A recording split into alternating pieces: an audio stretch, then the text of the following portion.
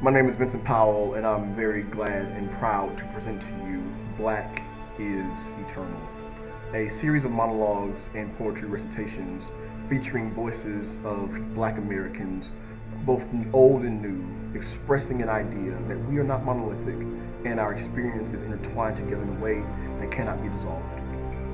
Before we start, we were going to start in a different order, but with the recent passing of the great Cicely Tyson, we decided to move Maya Angelou's When Great Trees Fall to the front of the agenda.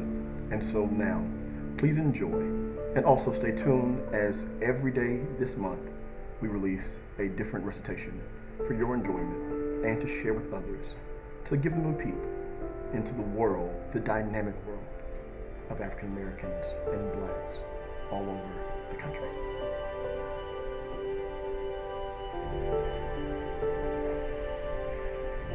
Great souls die, and our reality, bound to them, take leave of us.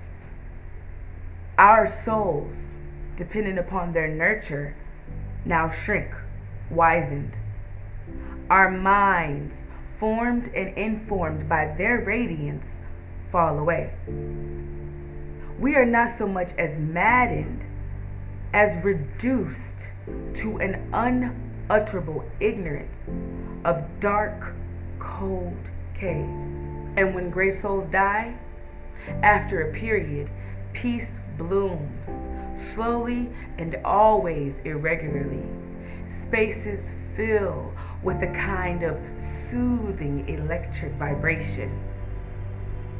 Our senses restored, never to be the same, they whisper to us. They existed. They existed.